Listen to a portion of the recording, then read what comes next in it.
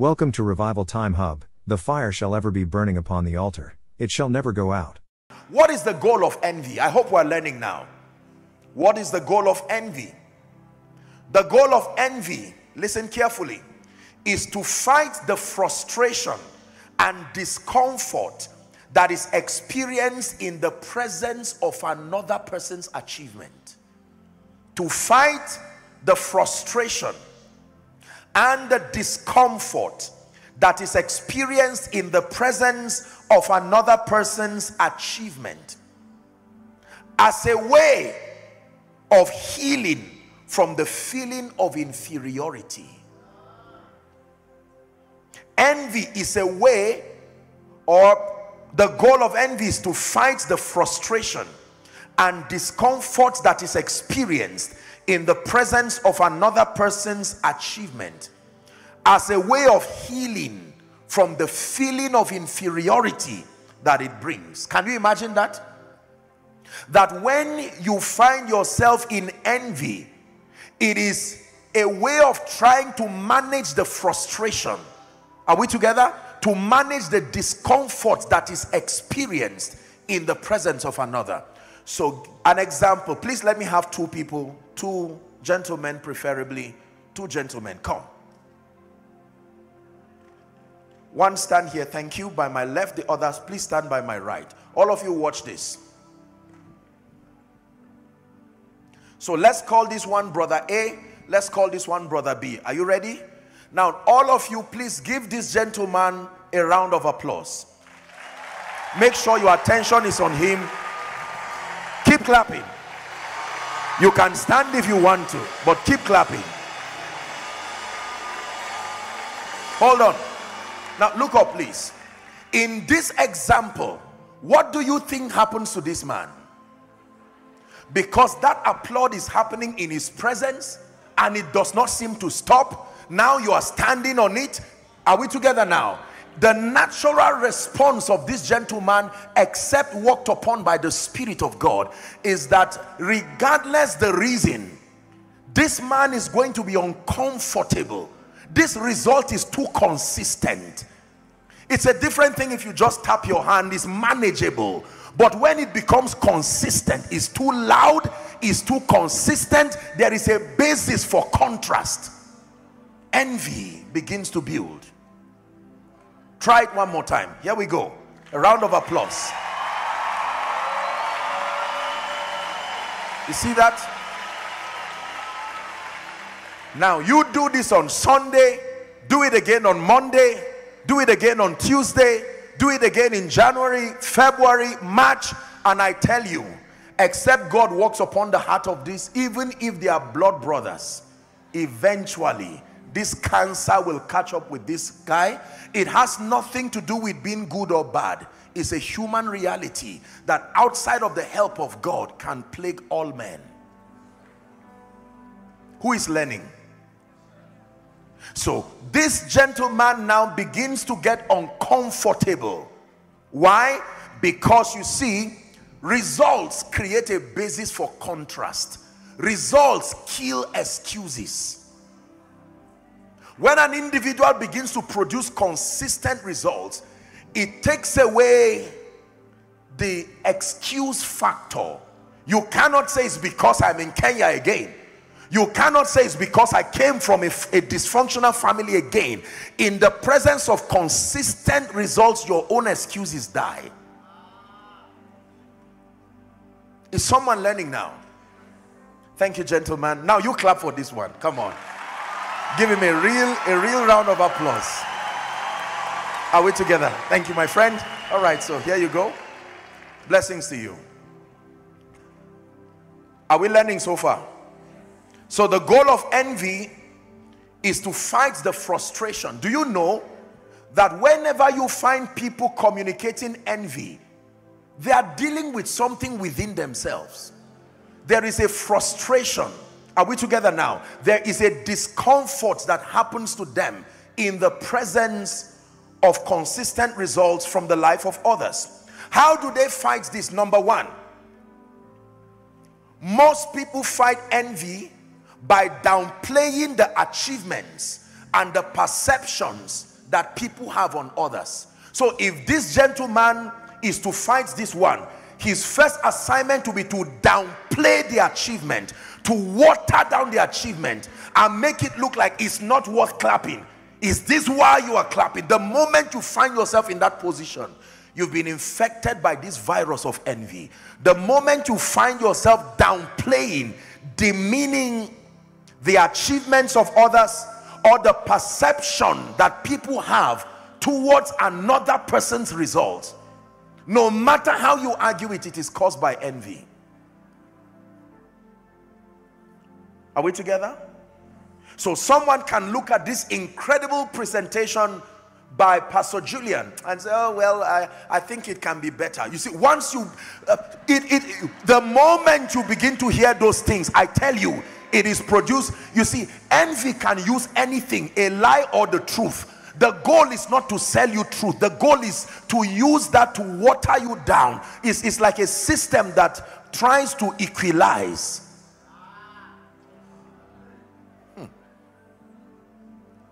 Don't say tell them, it's a surgery. God is working on everyone. Reverend Julian, you invited me to Kenya again. I hope this is a good start.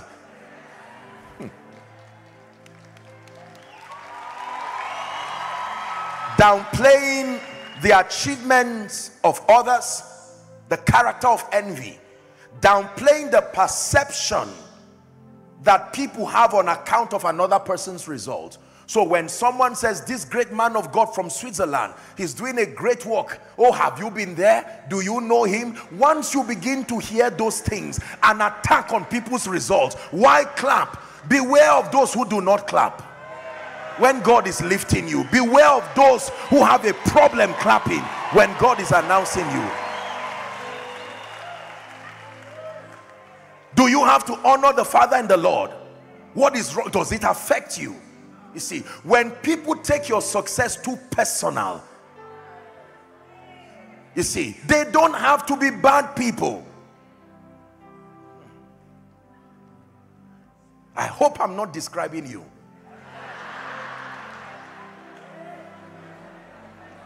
But if I am, welcome to Rema Feast. You are the one that we praise. You are the one we adore. You give the healing and grace that our hearts always hunger for. Oh, our hearts always hunger for. Please sit down. Let me walk this for a few minutes. So envy works by, number one, attempting to downplay the achievements of others, attempting to downplay the perception that people have over another person's results. It is the character of envy. Number two, how does envy operate? By wishing for the fall or the destruction of the person experiencing the results. So envy goes further to wish. It becomes a secret desire. Can something happen to Reverend Julian that just makes it look like he's not that exceptional? Can something happen to this pastor? Can something happen to this person? You see that now? Do you know this was a situation with the Jesus and the scribes and the Pharisees? They so wanted him to die. They wanted him to die to a point that they were willing to release an armed robber. Let's honor our father. I may not know him, but please give him the honor that he deserves. May God bless you, sir. Hallelujah. God bless you, sir. Thank you. Now, please, let me have your attention. What kind of anger over Jesus makes a people want to release back an armed robber? Is a version of what we would call a terrorist. They were willing to make do with Barabbas again. They said, just let Barabbas come down, let him continue to kill our children, but for God's sake, let this man die. Get him out of the way. Don't chain him, don't put him in prison, kill him. Envy for you. Envy so desires the downfall of others as a therapy, as a way to heal. When you hear that something happened, she just lost her child, you almost want to hide the joy. You first feel the joy, then you feel the pain. You listen to this. I will tell you the reason why the church does not seem to advance. Because if we do not conquer envy, we will keep killing the visions of one another, using scriptural excuses, killing the visions of one another, rejoicing, hugging in the open, and then stabbing in the secret. Are we together?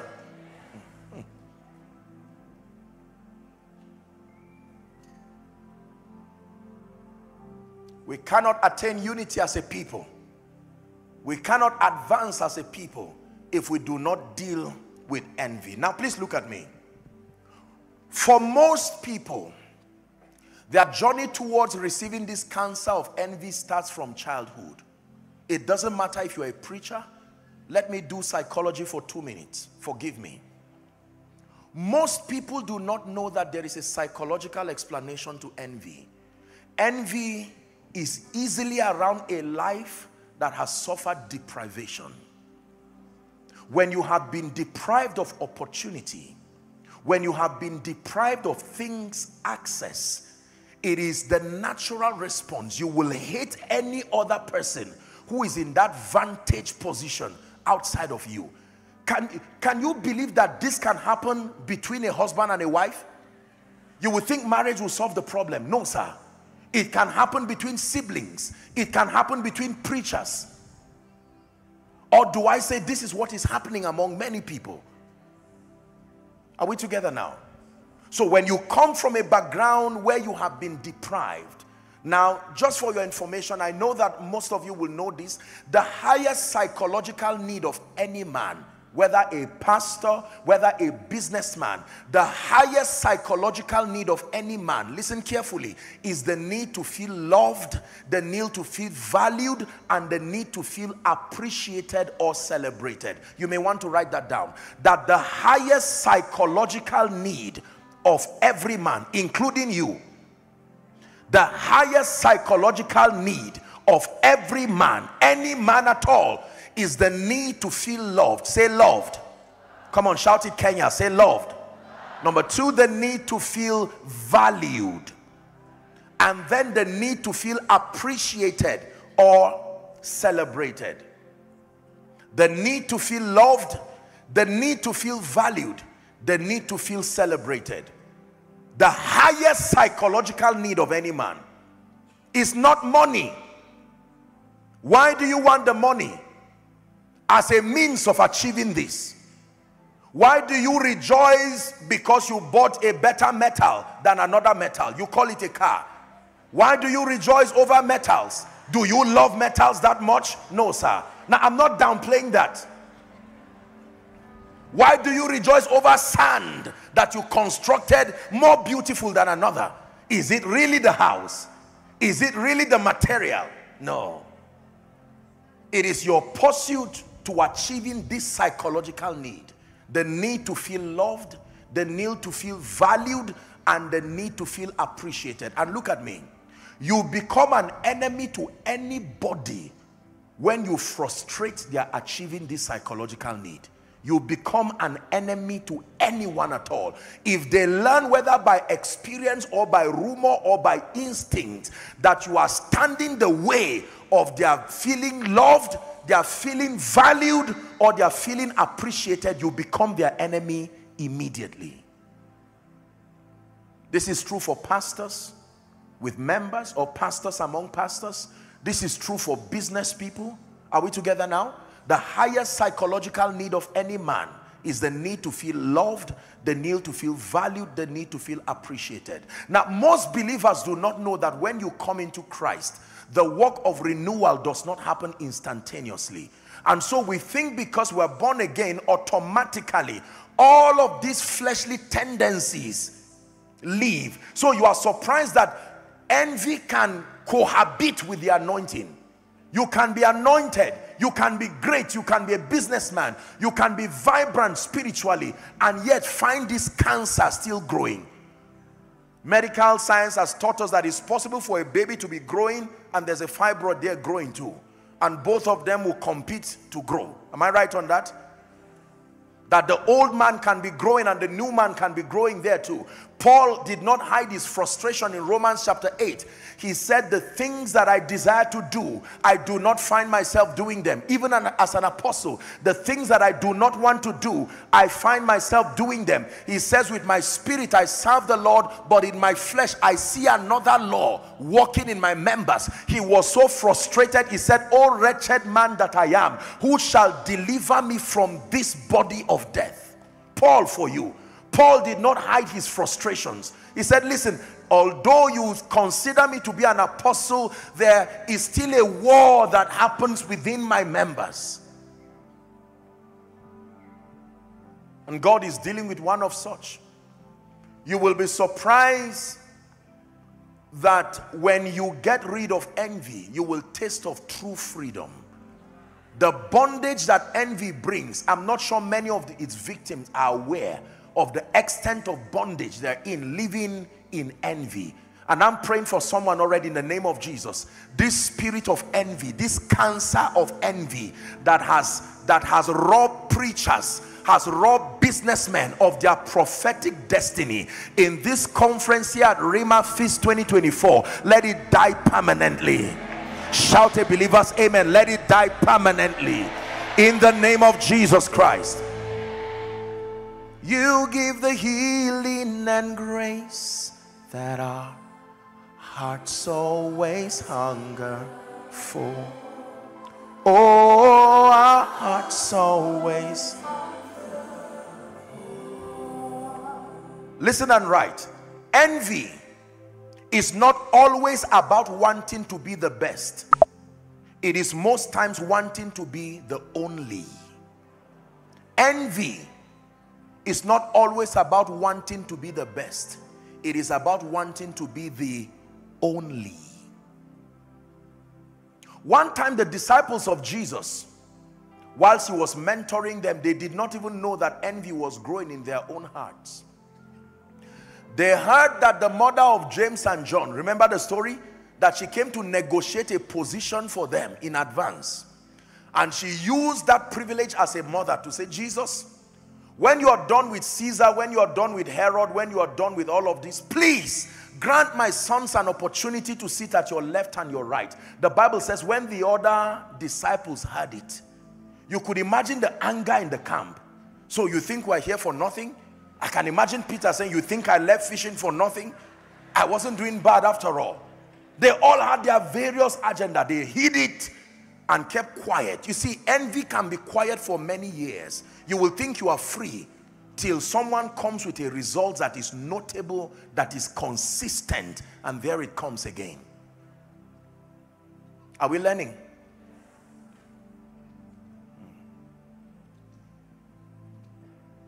Envy is not always about wanting to be the best. It is many times about wanting to be the only. And with all due respect, this is not a pastor's conference, but let me charge co-laborers in the gospel. This is one area that every preacher must fight in righteousness. It will not go by default, no matter how anointed you are. You have to become comfortable knowing that you are not the only one God called.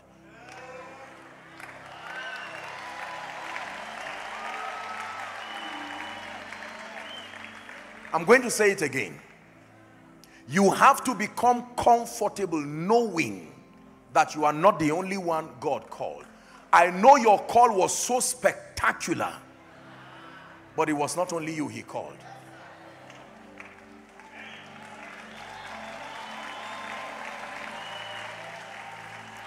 The spirit of envy never finds comfort, even if the whole body is doing well.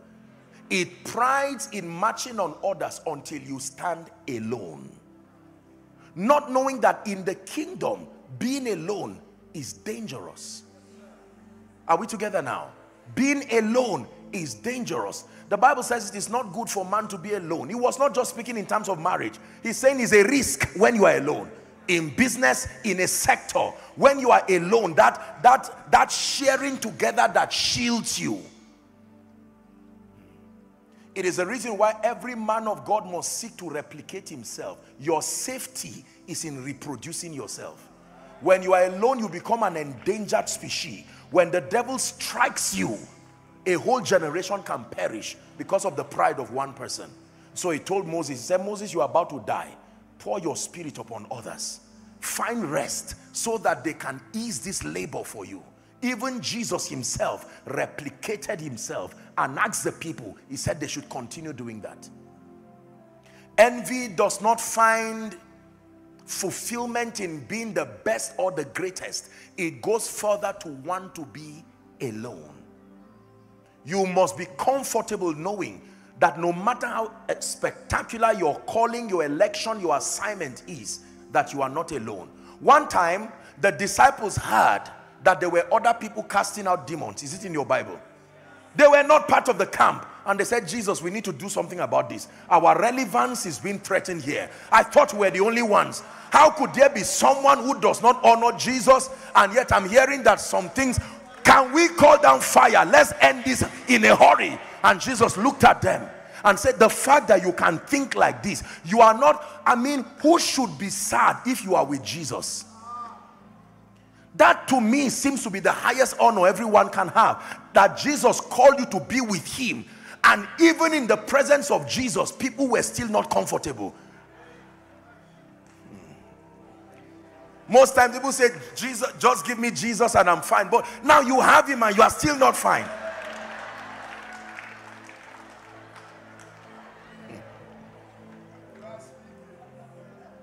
Are we learning? The disciples were with Jesus. Can you imagine? The word incarnate.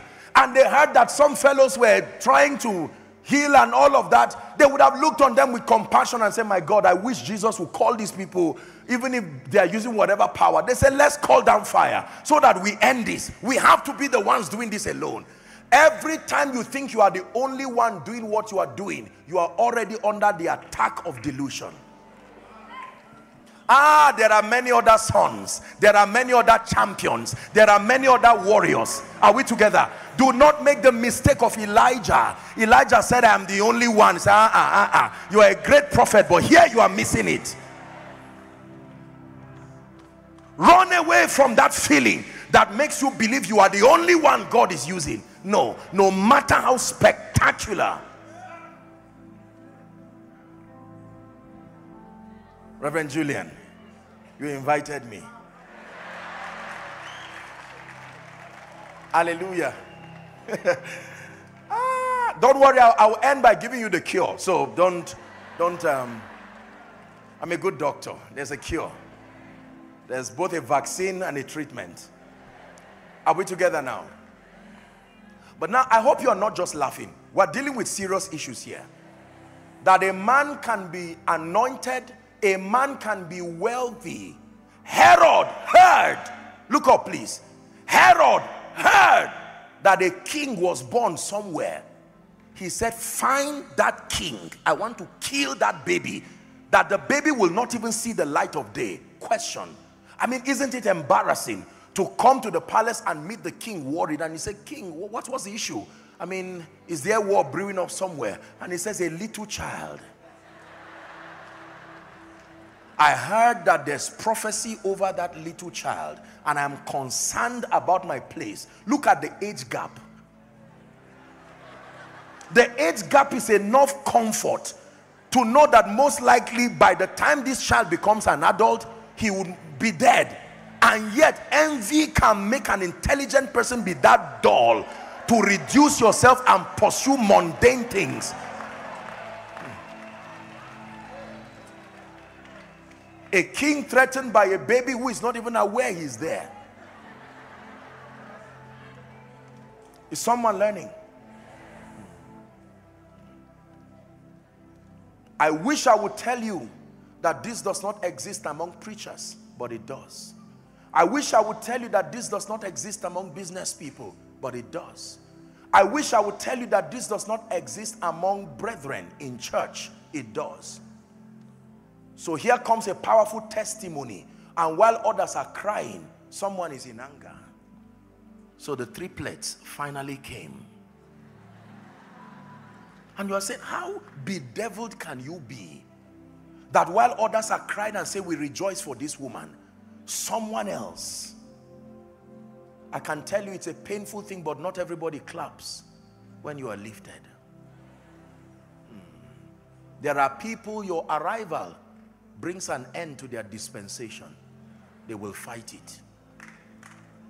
John the Baptist, who called Jesus to ministry and ordained him, Jesus himself submitted to John, and the Bible acknowledged that John was the greatest of the prophets.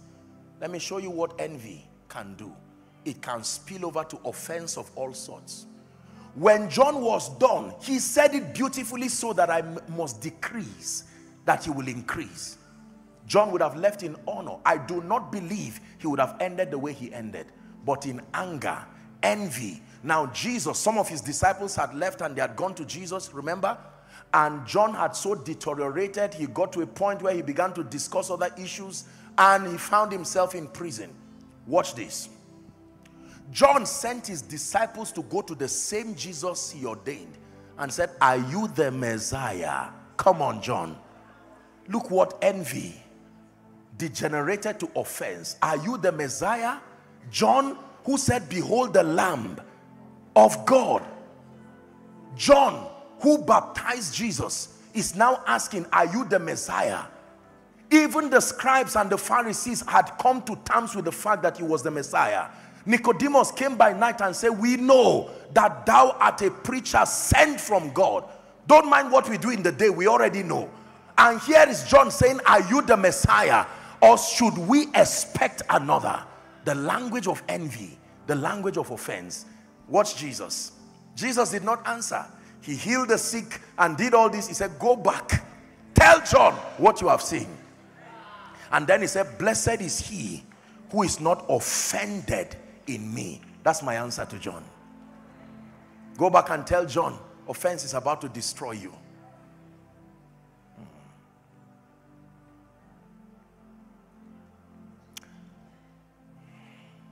It's a prayer that I've prayed for myself. It's a prayer that I've prayed for everyone I love. That you will shield yourself by revelation from this cancer of envy. It can turn a good man of God to look like a beast.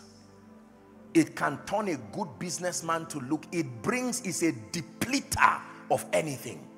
Add envy to anything and it reduces you to ashes. There are people in Kenya, this is their singular problem. There are people in Nigeria, there are people in South Africa, there are people all over Africa. They literally cannot sleep because the news of what God is doing in the life of others is such a torture to them. They lose sleep. They live on drugs. You mean this man has purchased this property again? What do we do? Someone killed. Can't there be a scandal around this life? Something that comforts me that this person is not that spectacular. They look forward to a news. Is there something? Can you find something? The character of envy. This businessman cannot be that spectacular. No, I'm sure he's doing something. This man of God cannot be that spectacular. I'm sure there's something. And because they are humans, you will find an I that was not dotted eventually, or a T that was not crossed. Now, envy capitalizes on anything. And good news for envy when it does find something. And it will find, because you are dealing with the world of men. So you find people over-flogging simple matters is because envy is what is flogging it. Did you hear what I said? Over-flogging simple matters. So the secretary forgot the file. Truly, he forgot the file. But why are you still discussing the issue after 1 month? It's not the issue of file. You just found the file issue as a scapegoat to help you vent out envy. Are we together now? Yes. Okay, the man of God quoted Genesis instead of John. Is that the reason? Did it alter your receiving Jesus? Did it alter salvation? Is it really the scripture? No, sir.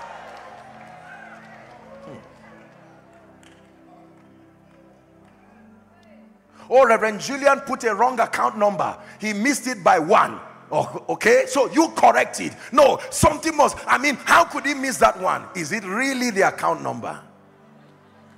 Envy hides in anything, especially truth, because truth can also be used by evil. The Bible says Judas, even though this was not a case of envy, Judas saw a woman break her alabaster box in front of Jesus, and he rode through the wings of compassion to say, no, no, no, no, no, no, this is a waste. That was greed speaking, but he spoke through empathy. He said, the money would have been gathered. Then he remembered, he said, and given to the poor. And the Bible says, no, it's not because he loved the poor, it's because he was a thief. So a thief can speak as a philanthropist, and yet he's a thief. An envious person can speak as a counselor, yet it is not counseling. He's not interested in your growth. He's venting out something.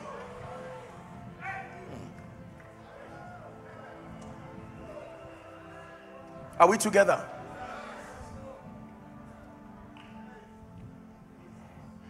Every time you find envy, it overflows simple issues. The goal is not correction. The goal is to reveal flaws. The goal of envy is to reveal flaws. And the point is to try to downplay, to demean anything that looks spectacular so that it will find rest. I'm saying this to us because subconsciously, many of us have found ourselves, I know some of you are laughing, but I'm honestly describing you in the name of honesty. You know, it's just that I didn't put your name in this story, but I'm really talking about you. Now, don't feel bad. This is Rhema face. I came in the spirit of love.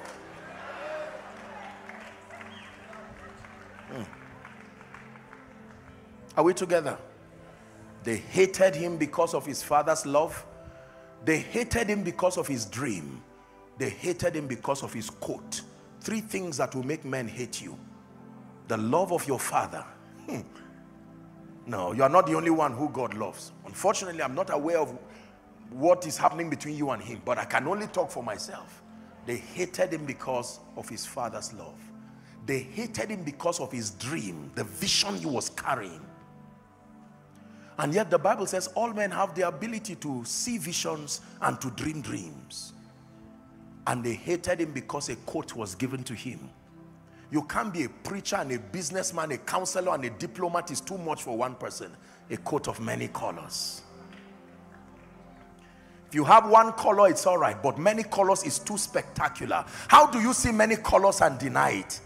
I'm looking at lovely women wearing all kinds of things, many colors, you know, and you see there's red, there's all kinds of things like the rainbow all there. Many colors. So are you a man of God or you're a businessman? How do you excel in every area? It's not my fault. My father gave me a coat, many colors. And you can be hated for that. I hear you're a counselor. I hear you're a businessman. I hear you're a diplomat. And you're excelling in all areas, juggling them with efficiency. The Bible says, whatsoever he doeth prospers. Who is God speaking to? Now, we're going to pray for 1 minute, and then I will show you the biblical cure to envy. God is going to be healing us here. Are you ready? Lift your voice and pray in 1 minute. Walk upon my heart. Walk upon my heart. Someone pray. A man of God, pray. Someone desperate for growth, pray. Walk upon my heart. Let the spirit of envy give way. Some of you have recognized it in all honesty. You have seen that it's there. It's been there for years. It's time to get it out of your life. It's time to step into a greater level of spiritual efficiency.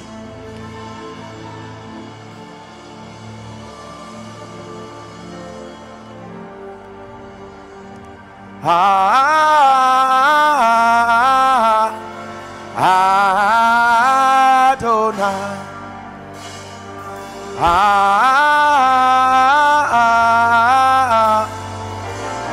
Are you praying? Walk upon my heart.